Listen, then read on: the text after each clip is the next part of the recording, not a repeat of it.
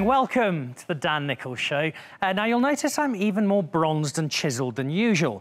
There's a good reason for that. The Dan Nichols Show has spent a few days in Mauritius over the last week, lying on the beach, soaking up the sun, drinking cocktails.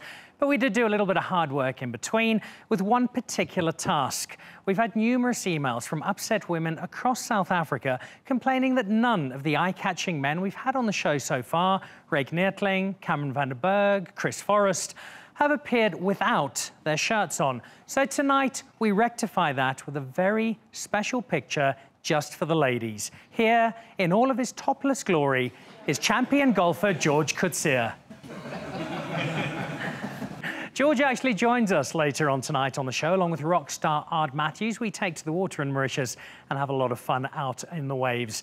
Our studio guests tonight can't quite match George's raw athleticism, but they're a pretty cool bunch nonetheless. The man with cricket's greatest ever action, former Proteas spinner Paul Adams, the most famous Ugandan since Idi Amin, comedian David Kibuka, and Soweto's most famous Yorkshireman, Lucas Radebe.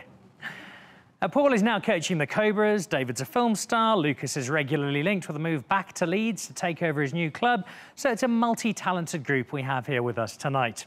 Speaking of talented groups, we have some of Laureus's Yes youth leaders in our audience this evening.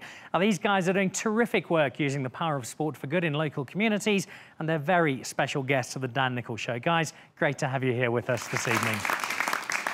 Now, if Mauritius was warm and sunny last week, then the BT Sport Industry Awards in London just before that offered considerably cooler weather. But there was plenty to keep South Africans feeling right at home. Not only was the wine served South African, but the theme for the celebrity guests on the night was dress like a South African. It looked like David Ginola, the former Newcastle, Spurs and France winger, had won the night's Best Dressed title, as the Frenchman had clearly come as former Springbok centre Robbie Fleck. But he was pipped at the post by a star turned from cross-dressing comedian Ezzy Izzard, who arrived at the awards dressed as Helen Ziller. As you can see, the resemblance is quite eerie.